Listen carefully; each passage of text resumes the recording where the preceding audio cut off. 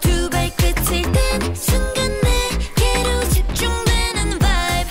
Wow, wow, yeah. 익숙한 시선 I want it. 숨길 필요 없잖아. 느껴져 in your eyes, eyes, eyes. 흔들림 따위는 없는 내 머리부터 발끝까지. 이제 제 이웃 취미가 생겼답니다.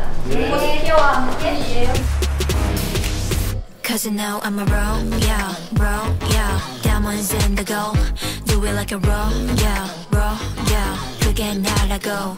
거짓말없이 나도 내게 걸어가. 나 걸은 거리마저도 당당한 그게 나니까.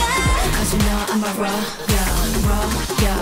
Diamonds in the gold. 어쨌든 벽장까지 마치 너의 날 보여줄래. 내 걸음걸이부터 눈빛까지 so royal. 다들 물어봐 how can I be like you 홀로. 나 소리지 말고 보여줘 be loyal to yourself. 가진 너다운 거 보여줄 때 that's royal. 아무렴 못해.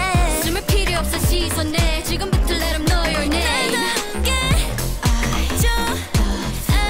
지금 이 순간 오직 너에게만 집중해. 내게 중요한 건 언제나 be yourself.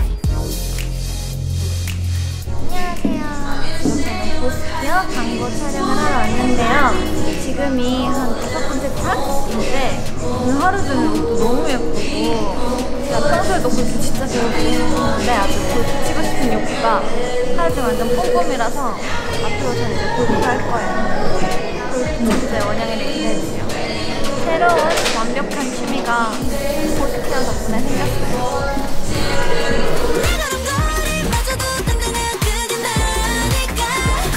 I'm a royal, royal.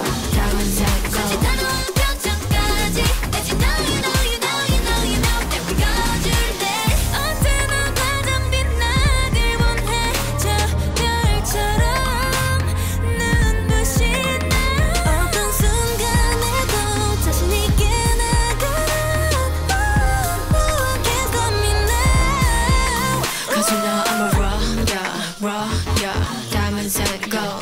Do it like a royal, royal. 그게 나라고.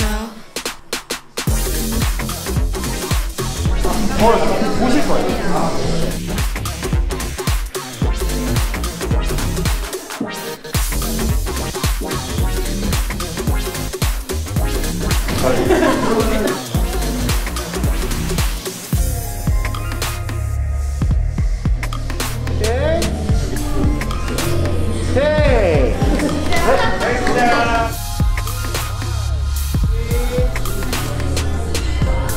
오케이. 너무 좋은데?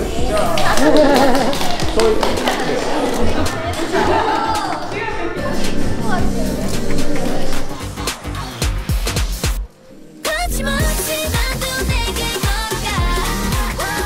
내 걸음걸이마저도 당당한 그게 나니까. Cause you know I'm a royal. 오케이. 불렀어.